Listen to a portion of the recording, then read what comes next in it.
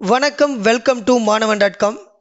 நாம இந்த வீடியோவில் மீன் ஸ்டாக் லேர்னிங் பாத் அதாவது பார்த்துட்டிங்க அப்படின்னா நம்மளுக்கு வந்து ஃபஸ்ட்டு வந்து மீன் ஸ்டாக்கில் நிறைய விஷயம் இருக்குது. நம்ம பேசிக்காக பார்க்கும்போது என்ன சொல்லுவோம் அப்படின்னா MongoDB, எக்ஸ்பிரஸ், ஆங்குலர், நோட்.js சொல்லிட்டு படிக்க ஆரம்பிச்சிருவோம்.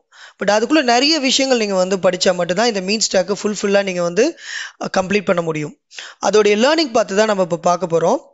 இப்போ நீங்கள் வந்து ஃபஸ்ட்டு டைமாக வந்து மீன் ஸ்டாக் அதாவது ஃபுல் ஸ்டாக்குன்னு கூட சொல்லுவாங்க. முக்கியமாக வெப் டெவலப்மெண்ட் ஆகணும்னு முடிவு பண்ணிட்டீங்க அப்படின்னா மீன் ஸ்டாக் சூஸ் பண்ணுறது ஒரு பெஸ்ட் ஆப்ஷன்னு சொல்லலாம். இப்போது ஃபஸ்ட்டு வந்து நம்ம HTML படிக்கணும். ஸோ இந்த HTML பார்த்துட்டிங்க அப்படின்னா நம்ம வெப் பேஜோடைய அந்த ஸ்ட்ரக்சரை கொடுக்குறது தான் அதோடைய வேலை. நெக்ஸ்ட்டு CSS கேஸ்கேடிங் ஸ்டைல் ஷீட்டுன்னு சொல்லுவாங்க. ஸோ இதை பொறுத்த வரைக்கும் ப்ரெசன்டேஷன், இப்போ ஒரு வெப்சைட் பார்க்குறதுக்கு ரொம்ப லுக் அண்ட் ஃபீலாக இருக்குது அப்படின்னா அதுக்கு CSS தான் இது ரொம்ப டீப்பாக படிக்கணும் அவசியம் கிடையாது. இப்போ நிறைய லைப்ரரிலாம் வந்துருச்சு. அதனால் வந்து ஜஸ்ட் நம்மளுக்கு கேஸ்கேடிங் ஸ்டைல் ஷீட்னா என்னன்னு தெரிஞ்சாவே இந்த இடத்துல போதும். ரொம்ப ரொம்ப முக்கியம் அப்படின்னு எடுத்துட்டிங்க அப்படின்னா மீன் ஸ்டாக்கில் ஜாவா ஸ்கிரிப்ட் தான். இப்போ அதுலேயும் ஜாவா ஸ்கிரிப்டில் பேசிக் மட்டும் பத்தாது. அதை பொறுத்த வரைக்கும் பார்த்துட்டிங்க அப்படின்னா மாடர்ன் ஜாவா ஸ்கிரிப்ட்னு சொல்லுவாங்க. இன்னைய வரைக்கும் ட்ரெண்டிங்கில் இருக்கிற எல்லாத்தையுமே நம்ம வந்து படிக்கணும். பில்டின் ஆப்ஜெக்ட்ஸ்னு சொல்லுவாங்க. அது என்னென்னா அரே, ஸ்ட்ரிங்கு, ஜேசான் இந்த மாதிரி வந்து அதுக்குள்ளே நிறைய மெத்தட்லாம் இருக்கும். நம்ம ஈஸியாக ஆப்ரேஷன் பண்ணுறதுக்கான பில்டின் ஆப்ஜெக்ட்ஸ். அது செலக்டிவாக பார்த்திங்கன்னா ஒரு 10 பில்டின் ஆப்ஜெக்ட்ஸ் படித்தாவே போதும். ஸ்ட்ராங்காக இருக்கணும். முக்கியமாக வந்து அரே, அதுக்கப்புறம் வந்து பார்த்திங்கன்னா ஆப்ஜெக்ட். ஏன்னா அதுதான் வந்து நம்ம வந்து சர்வர் சைட்லேருந்து டேட்டாவை எடுத்துகிட்டு வந்து ஹேண்டில் பண்ணுறதுக்கான முக்கியமான ஒரு built-in objects. Object orient programming structure கண்டிப்பாக ஒரு என்டர்பிரைஸ்டு அப்ளிகேஷன் பண்ணுறோம் அப்படின்னா ஊப்ஸ் கான்செப்ட் இருக்கணும். இந்த ப்ராமிஸ் API, ஃபெச் APIலாம் போட்டிருக்கு. அதாவது கிளைண்ட் சைட்லேருந்து சர்வர் சைட் கம்யூனிகேஷன் பண்ணுறதுக்கான API. ஸோ இந்த API ஒரு பேசிக்ஸ் நாலேஜ் இருக்கணும். எதுக்குன்னா நம்ம வந்து நெக்ஸ்ட் நம்ம படிக்க போகிற கான்செப்ட் ஆங்குலர். அதில் பார்த்துட்டிங்க அப்படின்னா இதோடைய ஃபண்டமெண்டல் இருந்தால் தான் நம்மளுக்கு ரொம்ப ஹெல்ப்ஃபுல்லாக இருக்கும். இப்போ நீங்கள் ஜாவா ஸ்கிரிப்ட்லாம் படித்ததுக்கப்புறம் டைப்ஸ்கிரிப்ட் படிக்கணும். ஏன் அப்படின்னா அதுதான் வந்து ஆங்குலருடைய ப்ரீரெக்விஸ்டிக்ஸ். இப்போது ஜாவா ஸ்கிரிப்டுக்கும் டைப் ஸ்கிரிப்டுக்கும் என்ன டிஃப்ரெண்ட் கேட்டுக்கிட்டிங்க அப்படின்னா ஜாவா ஸ்கிரிப்ட் அப்படிங்கிறது இன்டர்பிரேட்டரு, டைப் ஸ்கிரிப்டுங்கிறது கம்பைலர். ஸோ வந்து ஜாவா ஸ்கிரிப்ட் நீங்கள் வந்து கம்ப்ளீட்டாக டெவலப் பண்ண ஆரம்பித்தா என்ன ஆகும் அப்படின்னா டீபக்கிங் பண்ணுறதும் அதுக்கப்புறம் வந்து பார்த்துட்டிங்க அப்படின்னா அந்த கோடு வந்து ரொம்ப எஃபெக்டிவாக இருக்காது. டைப் ஸ்கிரிப்டு ஜாவா ஸ்கிரிப்டோட பெட்டரான ஒரு ப்ரோக்ராமிங் லாங்குவேஜ்னு சொல்லலாம். அதனால வந்து நீங்கள் ரொம்ப இதை வந்து ஸ்க்ராட்ச்லேருந்து படிக்கலாம் அவசியமே கிடையாது. ஜாவா ஸ்கிரிப்ட் தெரிஞ்சாவே டைப் ஸ்கிரிப்டை ஈஸியாக அப்கிரேட் பண்ணிட்டு போயிடலாம்.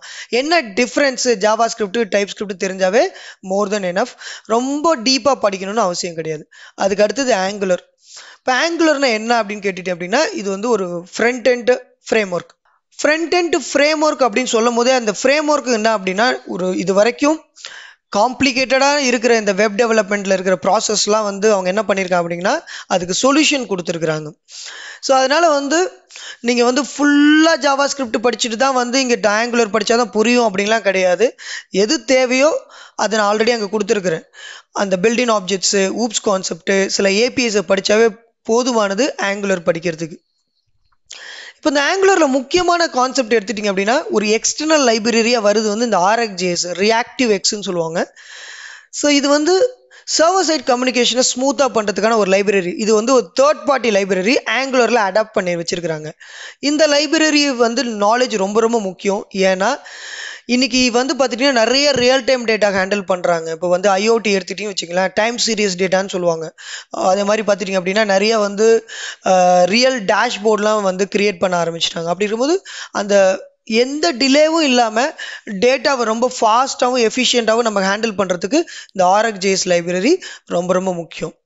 அதுக்கடுத்து பார்த்துட்டிங்கன்னா பூட்ஸ்ட்ராப், ஆங்குலர் மெட்டீரியல் இது ரெண்டுமே UI காம்பனண்ட். உங்கள் வெப் பேஜை வந்து இன்னும் லுக் அண்ட் ஃபீலாக வைக்கிறதுக்கான காம்பனண்ட். அதை நான் ஆல்ரெடி சொல்லிட்டேன். CSS வந்து நீங்கள் ரொம்ப ஃபோக்கஸ் பண்ணவே தேவையில்ல. பூட்ஸ்ட்ராப் இல்லை ஆங்குலர் மெட்டீரியல் இதில் ஏதாவது ஒன்று வந்து நீங்கள் சூஸ் பண்ணி UI காம்பனண்ட் டெவலப் பண்ணலாம். அதாவது இந்த இன்டர்ஃபேஸு. ஆங்குலர் மெட்டீரியல் வந்து இன்னும் கம்பெனிஸ் நிறைய ப்ரிஃபர் பண்ணுறதில்ல, இப்போ தான் ஸ்டார்ட் பண்ணியிருக்கிறாங்க. பூட்ஸ்ட்ராப் ரொம்ப காலமாக இருக்கிறனால ஆங்குலருக்கு வந்து ஒரு சூட்டபிளான பூட்ஸ்ட்ராப் லைப்ரரி இருக்குது. ஸோ இந்த ரெண்டு லைப்ரரியுமே வந்து ப்ரிஃபர் பண்ணலாம். அடுத்தது ரொம்ப ரொம்ப முக்கியமானது நோட்.js. Node.js அப்படின்னாவே அது வந்து ஒரு ரன் டைம் என்விரான்மெண்ட்னு சொல்லுவாங்க. அதாவது ஜாவா ஸ்கிரிப்டை சர்வர் சைடில் ரன் பண்ண வைக்கிற ஒரு என்விரான்மெண்ட். Node.js பற்றி சொல்லணும்னா நிறையவே சொல்லலாம். நிறைய மாடியூல்ஸ் இருக்குது முக்கியமாக. ஓகேங்களா? அந்த மாடியூல் அப்படின்னா ஏபிஐ. இப்போ வந்து நீங்கள் ஒரு நெட்வொர்க்கிங் கூட இன்ட்ராக்ட் பண்ணணும், இல்லை வந்து ஒரு வெப் ஓரியன்டாக நீங்கள் இன்ட்ராக்ட் பண்ணணும், இல்லை வந்து ஒரு செக்யூரிட்டி சிஸ்டத்து கூட இன்ட்ராக்ட் பண்ணணும் அப்படின்னா இந்த மாதிரி நிறைய மாடியூல்ஸ் இருக்குது. இதில் வந்து செலக்டிவான மாடியூல்ஸை மட்டும் நீங்கள் வந்து படித்தாவே போதும். ஏன்னா Node.js வந்து ஒரு பெரிய கடல் மாதிரி, அதுக்குள்ளே வந்து எல்லாமே படித்தா நம்மளுக்கு தேவையே கிடையாது. அதில் முக்கியமாக நாம் ஃபோக்கஸ் வந்து வெப் அப்ளிகேஷன் டெவலப்மெண்ட்டு, அதுக்கு ரிலவெண்ட்டான மாடியூலை படித்தாவே போதுமானது. இந்த Node.js பேஸ் பண்ணி இன்னும் வெப் அப்ளிகேஷனை இன்னும் ஸ்மூத்தாகவும் எஃபெக்டிவாகவும் பண்ணுற ஒரு லைப்ரரி தான் எக்ஸ்பிரஸ். இந்த எக்ஸ்பிரஸ் லைப்ரரி எப்படி சொல்லுவாங்க அப்படின்னா Node.js web application frame work. இங்கே ஒரு வேர்டு ஃப்ரேம் ஒர்க்னு கொடுத்துருக்குறாங்க. எங்கெல்லாம் நம்ம அந்த ஃப்ரேம் ஒர்க் அப்படிங்கிற வேர்டை நம்ம பார்த்தாலுமே காம்ப்ளிகேட்டடான இருக்கிற ப்ராப்ளத்துக்கு சொல்யூஷன் கொடுத்துறாங்க அப்படிங்கிற ஒரு விஷயத்தை தான் நம்ம வந்து கன்சிடர் பண்ணிக்கணும். இப்போ இந்த எக்ஸ்பிரஸ்ங்கிறது வெப் அப்ளிகேஷன் ஃப்ரேம் ஒர்க்கு நான் சொல்லிட்டேன். இப்போ express web application frame work, அதாவது சர்வர் சைட்லேருந்து நம்ம வந்து டேட்டா பேஸ் கூட கனெக்ட் பண்ணணும். மீன் ஸ்டாக்கில் நம்ம MongoDB யூஸ் பண்ணுறோம். MongoDB அப்படின்னு என்னென்னு எடுத்துகிட்டு பார்த்தீங்கன்னா NoSQL டேட்டா பேஸ். இப்போ மற்ற டேட்டா பேஸ்க்கும் இந்த டேட்டா பேஸ்க்கும் என்ன வித்தியாசம் அப்படின்னு எடுத்துட்டிங்க அப்படின்னா, மற்ற டேட்டா பேஸ்லாம் வந்து டேபிள் வியூவில் இருக்கும், rose and collection, RDBMS based. இப்போ MySQL ஒராக்கல்லாம். MongoDB அப்படிங்கிறது பார்த்தீங்கன்னா JSON ஃபார்மேட்டில் இருக்கும். ஸோ இப்போ வந்து நம்ம சர்வர் சைடு கோட்லேருந்து MongoDB கூட டேரெக்டாக கூட இன்ட்ராக்ட் பண்ணலாம். அப்போ டெவலப்பராக இருக்கிறவங்க நீங்கள் வந்து கொரிஸ் ஹேண்டில் பண்ணணும். அப்போ நீங்கள் வந்து ரொம்ப நிறைய MongoDB பற்றி தெரிஞ்சுக்க வேண்டியதாக இருக்கும். அதற்கு பதில் பார்த்துட்டிங்க அப்படின்னா Mongoose அப்படிங்கிற ஒரு ODM அப்படின்னு சொல்லுவாங்க, ஆப்ஜெக்ட் டாக்குமெண்ட் மேப்பிங்னு சொல்லுவாங்க, இல்லைனா வந்து ORMனு சொல்லுவாங்க. ஒருவேளை வந்து உங்கள் டேட்டா பேஸ் வந்து MySQL ஒராக்கல் அந்த மாதிரி இருந்தால் ORM. இங்கே நம்மளை பொறுத்த வரைக்கும் MongoDB-யோடைய அந்த இன்ஜின் இந்த Mongoose லைப்ரரி கூட அடாப்ட் ஆகிக்கும். அது எந்த மாதிரி அடாப்ட் ஆகும் பார்த்தீங்கன்னா, நாம் மேனுவலாக கொரிஸ் எழுத தேவையில்ல. நீங்கள் என்ன மாடல் கிரியேட் பண்ணுறீங்களோ உங்கள் பிஸ்னஸ் சினாரியோ இந்த Mongoose கிட்ட வந்து ஹேண்ட் ஓவர் பண்ணிட்டீங்கன்னா Mongoose எந்த மாதிரி கொரிஸ் ஹேண்டில் பண்ணணும் அதுக்கு தெரியும், நீங்கள் எதுவும் பண்ண தேவையில்லை. ஸோ இந்த Mongoose லைப்ரரியை பற்றி நம்ம ரொம்ப நல்லாவே புரிஞ்சுக்கணும். MongoDB-ல நீங்கள் பிகினர் லெவலாக இருந்தால் கூட பிரச்சனை கிடையாது. பட் Mongoose எந்த அளவுக்கு நீங்கள் புரிஞ்சுக்கிறீங்களோ அந்த அளவுக்கு அப்ளிகேஷன் டெவலப்மெண்ட் ரொம்ப ஈஸியாக இருக்கும். அடுத்து பார்த்துட்டிங்கன்னா நோட் செக்யூரிட்டி. ஒரு அப்ளிகேஷன் டெவலப் பண்ணுறோன்னா அதுக்கு செக்யூரிட்டி ரொம்ப முக்கியம். அது வந்து அத்தென்டிகேஷன், ஆத்தரைசேஷன் எல்லா ஓரியன்டாகவும் இருக்கணும். இப்போ வந்து JSON வெப் டோக்கன் சொல்லுவாங்க, JWT. இது ரொம்ப முக்கியமான ஒரு சினாரியோவாக இப்போ பார்க்குறாங்க. இப்போ கரண்ட்டாக வந்து JWT கண்டிப்பாக தெரிஞ்சிருக்கணும். ஆத்தரைசேஷன், பாஸ்போர்ட் JS அப்படிங்கிற ஒரு லைப்ரரி, அதுக்குள்ளே நிறைய ஸ்ட்ராட்டஜிலாம் இருக்கும். என்ன ஸ்ட்ராட்டஜினா, இப்போ நீங்கள் வந்து கூகுள் அத்தென்டிகேஷன் பண்ணணும், ஒரு லாகின் சைன்அப் பண்ணணும், இல்லை ஃபேஸ்புக் பண்ணணும், இல்லை வந்து ஒரு பேபால் இந்த மாதிரி பேமெண்ட் கேட்வே பண்ணணும். இந்த மாதிரி நிறைய ஸ்ட்ராட்டஜி அவங்க ப்ரீ டிஃபைனாக பண்ணி வச்சிருக்காங்க. இந்த லைப்ரரி யூஸ் பண்ணி நீங்கள் வந்து ஈஸியாக வந்து ப்ராஜெக்ட் டெவலப் பண்ண முடியும். SQL இன்ஜெக்ஷன் வந்து ரெடியூஸ் பண்ணணும். இல்லைனா வச்சுக்க நிறைய பேர் SQL இன்ஜெக்ட் பண்ணி உங்களுடைய அப்ளிகேஷனை பிரேக் பண்ண வாய்ப்பு இருக்குது. ஓகேங்களா? இந்த மாதிரி விஷயங்கள்லாம் நம்ம வந்து டீட்டெயிலாக படிச்சுக்கணும். அடுத்தது பார்த்தீங்கன்னா டெஸ்டிங்கை பொறுத்த வரைக்கும் பார்த்துட்டிங்க அப்படின்னா உங்களுக்கு ஆங்குலர்லேயே அதுக்கான பார்ட் கொடுத்துருவாங்க. முக்கியமாக 2 டைப் ஆஃப் டெஸ்டிங் நம்ம தெரிஞ்சுக்கணும். ஒன்று வந்து யூனிட் டெஸ்டிங், இன்னொன்று எண்ட் டு எண்ட் டெஸ்டிங். இதுக்கு தேவையான 2 ஃப்ரேம் ஒர்க் அப்படின்னு பார்த்துட்டிங்கன்னா ஒன்று வந்து ஜாஸ்மின், இன்னொன்று வந்து ப்ரோட்ராக்டர். நீங்கள் ஆங்குலர் ப்ராஜெக்ட் கிரியேட் பண்ணும் போது இந்த 2 லைப்ரரி இருக்கும். பட் இந்த ஜாஸ்மினும் ப்ரோட்ராக்டரும் வந்து செப்பரேட் லைப்ரரி. நிறைய பேர் என்ன நினச்சிப்பாங்க இது ஒரு பார்ட் ஆஃப் ஆங்குலர் நினச்சிட்டு இருக்காங்க. கண்டிப்பாக கிடையாது. இது எந்த ஒரு ஜாவா ஸ்கிரிப்ட் ஃப்ரேம் ஒர்க்குக்கும் நம்ம இந்த ஜாஸ்மினும் யூஸ் பண்ணலாம். ப்ரோட்ராக்டர் டெடிகேட்டட் ஆங்குலருக்கு உள்ளது. ஸோ இந்த இதை வந்து நீங்கள் செப்பரேட்டாக படிச்சுட்டு வந்து நீங்கள் வந்து உங்களுடைய டெஸ்டிங் நாலேஜை இம்ப்ரூவ் பண்ணிக்கணும். அதுக்கு அடுத்தது பார்த்துட்டிங்கன்னா ரொம்ப முக்கியமாக நான் என்ன ஃபீல் பண்ணுறேன் அப்படின்னா DevOps. டெவலப்பர் ப்ளஸ் ஆப்ரேஷனில் தான் DevOps ஷார்ட்கட் ஃபார்ம்.